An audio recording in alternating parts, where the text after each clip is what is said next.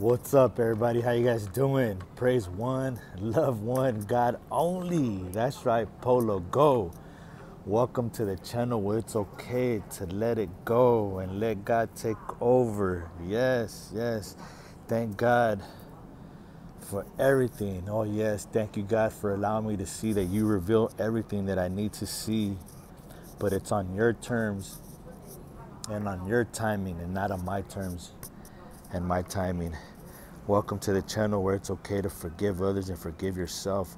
Welcome to the channel where I remind you that you are so worthy, that you are special, that you are one of a kind, that whatever you're going through, you're not alone. Oh, no, no, no, you're not alone. You never have been. You never will be alone.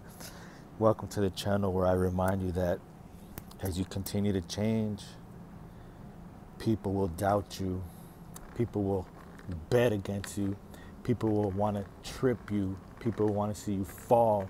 People won't understand you, not at all, but through it all, through the thick and thin, through the fog, God is there. The Most High, the Source, the Universe, the Vortex, Emmanuel, Yahweh, Yahshua is there. Oh, yes. Waiting for you to open up your arms and tell him, you know what, I don't understand what's going on. I'm doing the best that I can. I'm changing. I'm taking these steps to make forward movements and put forward progress, but I'm still being attacked and I don't understand why.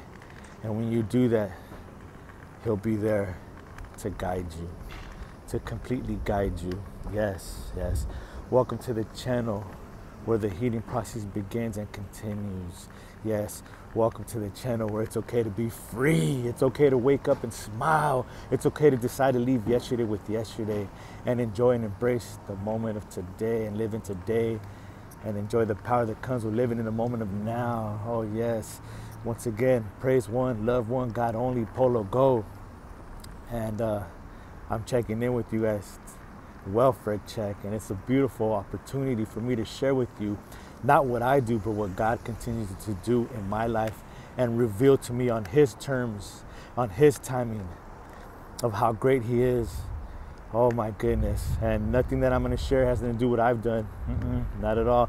Because when I did it my way, it led me to misery and chaos and dark places, physical and in my mind, where I was playing a victim. Oh no. So glory to God. Before I continue, thank you, Father God. And I'm here to remind you that it's all a test. It's all a test, you guys. Oh yes, it is. It's all a test. And depending on how you pass this current test, will allow you to go ahead and move forward to the next test. But it's all a test. It's all a test to see how serious I am. It's all a test to see how focused I really am. It's all a test to see how to prove to myself and to the Most High if I am really serious about enjoying my life. Oh yes, yes, yes, yes.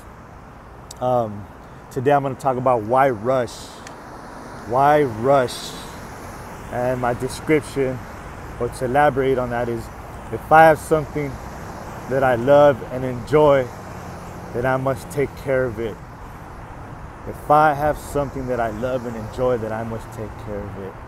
And before I do continue, I'd like to give 3 quick shout outs. Shout out to G Papa 95, Gabriel Treviso, keep going, champ. Very proud of you. My business partner, my associate, my colleague, very proud of you, man. That's right. Let's face what we need to face and man up so we can continue to move forward and create what we need to create through and with God. Something so beautiful and amazing. Yes. The next brother of mine that I want to go ahead and give a shout out to is Eric Rush, R-U-S-H. Yes. He's a musician and he's also a writer. He's published some good stuff. Check him out on Amazon.com. Eric Rush. He published some good notebooks that you might be able to find handy to keep some notes, or just to use them as you see please, you know, maybe some passwords and stuff like that. He's coming up with brilliant ideas, and he's also going through his adversities and challenges, tests, and he's conquering them. Oh yes. And the last person I want to shout out to is Doña Olga. How you doing? My prayer warrior, my guerrera de Dios. How you doing, chat? God's soldier. Oh man, Doña Olga, we got this up in prayer and we're going to be okay. It's declared and I claim it. And I breathe this upon you guys, the three people Gabriel, Eric Rush, and Doña Olga, that we got this. We got on our side. Nothing can stop us. And God is for us. Who can be against us? No one. And I breathe this for all of my brothers and sisters that are listening to me right now. Whatever you're going through, we got this. Oh yes, we got this. We are blessed and unstoppable. And Doña Olga, you were essential in my spiritual growth. Back in 2007, you took me to Calvary Chapel so I can meet Raul Reese and listen to him. And you took me when I needed it. And that was what was revealed to me at that moment in time, when I was able to see clearly and I didn't have to use a cane and I was able to drive, but I wasn't driving a car. I was driving people insane all around me because I was living in a rush. I was living life in a rush, and I wasn't appreciating and loving what I have, and I wasn't taking care of it, which was my body, my mind, my spirit, all the way to the point where I use a cane now. And I'm legally blind, you guys, okay? But it's all good because this is a gift. And Doña Olga, you were essential in my growth. And that's when I started coming back. And now I saw you yesterday, and now it's reciprocal. And now I pray for you and your family. And I want to remind you that we're okay. We're going to be all right. We just got to let go and let God. And God will reveal to us on His term and on His time what needs to be done. And it's a beautiful process. Is it hard? Yes, it is. Is it fun? Yes, it is. Is it beautiful? Yes, it is. Because as long as we stay focused and we don't lean on our understanding, then God will reveal to us exactly what needs to be done, and His way is better. So once again, you guys, why rush? Why rush? If I rush, I don't love and appreciate what I have, and I don't take care of it and make it last.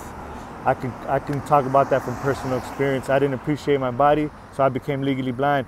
I can no longer drive a car, but I'm gonna work my ass off and make the changes right here in my mind that I need and become the best version of myself on a daily basis.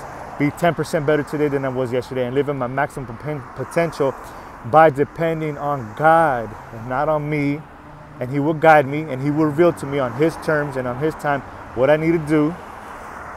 And using my new vision to see things in a different way, where instead of rushing, I'm gonna enjoy the pain. I'm gonna enjoy the long suffering. I am gonna do that. Even though sometimes I'm like, man, what is going on? But I don't question it because I know that this too shall pass. Because it has to pass. Because my God is awesome. My God is the God of all gods. He is so powerful and grateful, and His plan is way better than my plan. Oh yes. So I'm not gonna rush, and now I'm gonna appreciate what I have. I'm gonna love it, and I'm gonna take care of it and make it last. And that's my mind, my freedom, my joy, my well-being, my high spirits, my peace, my humbleness, my acceptance of myself and others, my true forgiveness of myself and others. Oh yes, and I'm not gonna rush anymore. And I'm going to share with you guys that things do happen, and they continue to happen in my life. And all they are is adversities and challenges. But really, I call them tests as well, but really they're blessings and miracles disguised as tests and challenges and adversities and trials. And once again, like gold, you're gonna try gold to see if it's really true. What do? They wash it in acid. So us as humans, hopefully you don't wash yourself in acid because that would hurt. But we are tried in fire. With tests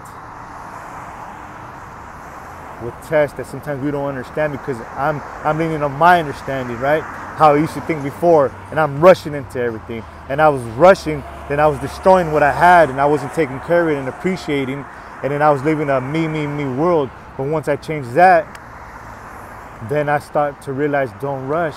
Once they gave me a cane, there's no way I could run, and there's no way I could drive. If I drive, I'm gonna crash, I'm gonna hurt somebody. Then what? I'm just thinking about me.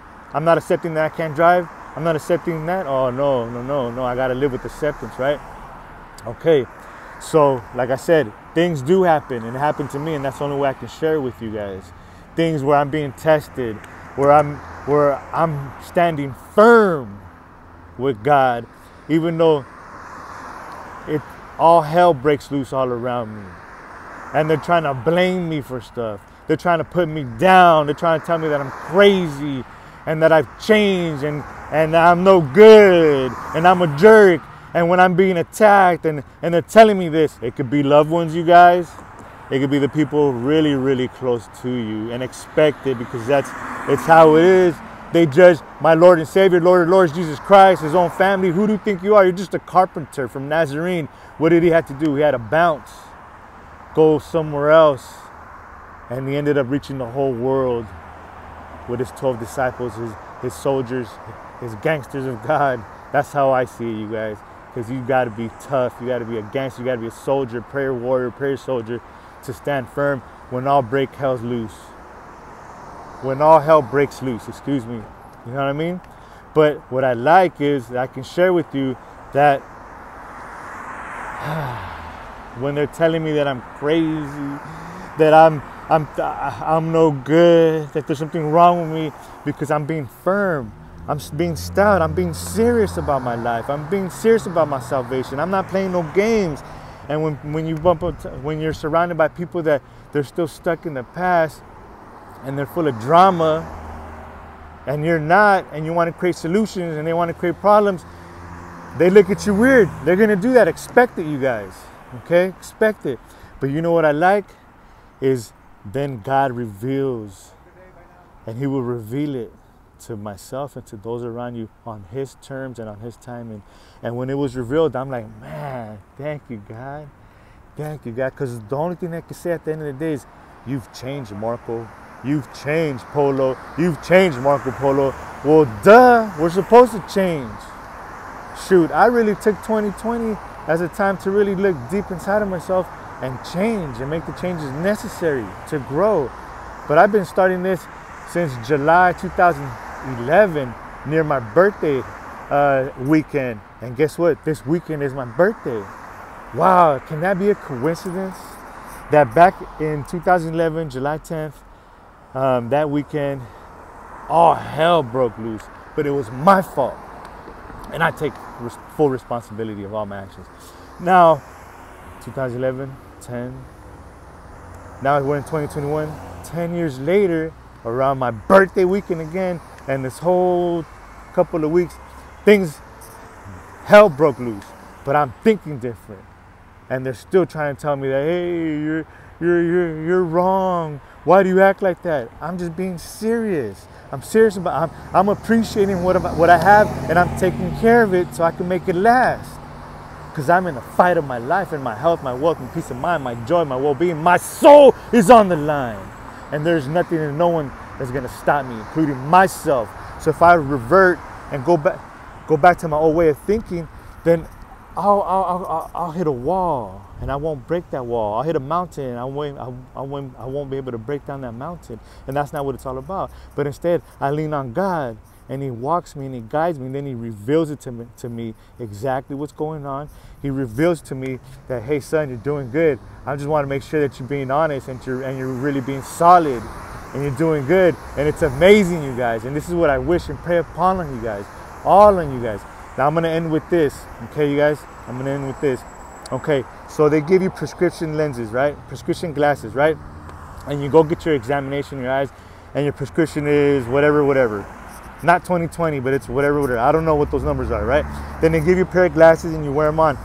Well, I didn't wear glasses, but we'll say my prescription, the way I used to see things, my vision for 35 years was no good.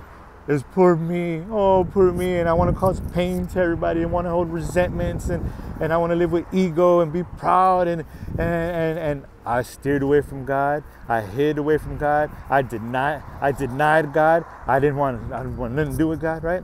Okay, then at the age of 30, so what happens if you stay like that? You don't see things right.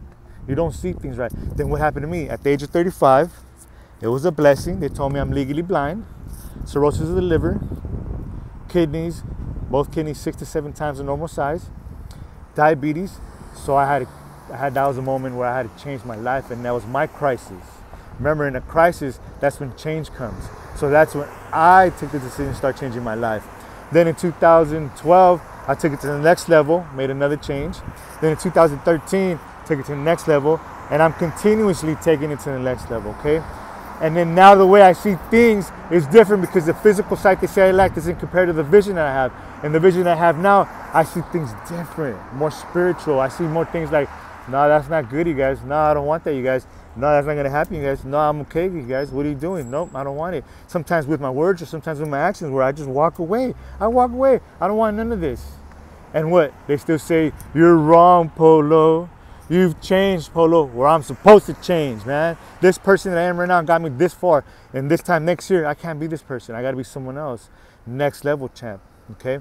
Now what happens is I've changed my prescription, but many people around me and many people that I meet, they still have the same prescription that they've had for 60 years, 70 years, 80 years, 35 years, 30 years, 50 years, it doesn't matter.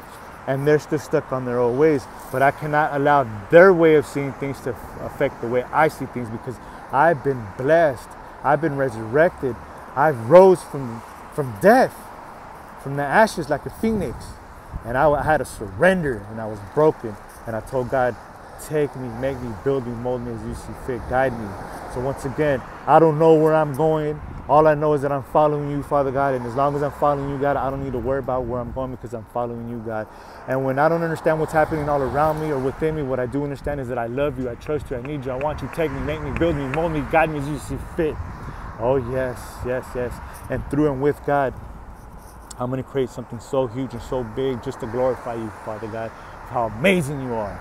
And that's why I'm here. Praise one, love one, God only. Let's get it done, you guys. 5, 4, 3, 2, 1. Let's go. Let's go, champs. Let's go, champs. Let's go, champs. Knock it out. Keep going, champs. Never give up.